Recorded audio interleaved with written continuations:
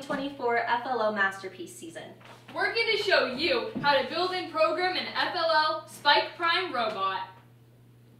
Hello, I'm Adam. And I'm Tucker. In this video, we're going to show you how to do the Immersive Experience mission using the base Spike Prime robot and the base attachment. When we thought about completing this mission, we looked for the shortest path, and for our example, the simplest solution. This is our mission, Immersive Experience.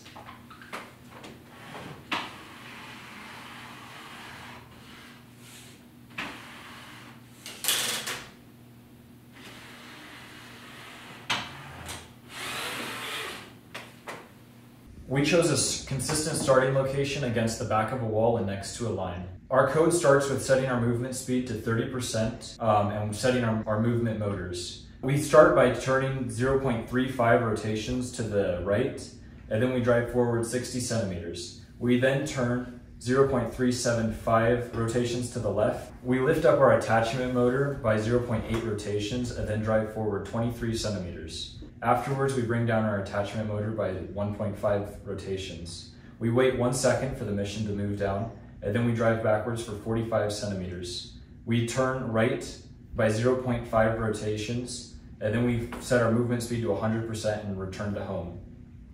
We settled on this attachment because we had been experimenting with this base plow attachment, but we found it couldn't fit in the mission, and that we could push it down easier with this without hitting anything.